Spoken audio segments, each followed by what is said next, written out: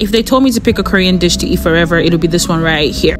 Come along with James and I as we go eat one of our favorite dishes here in Dallas, Texas, in a restaurant called Dalgopchang. This Korean dish is called daechang and gopchang, which stands for small intestine of a cow and large intestine of a cow.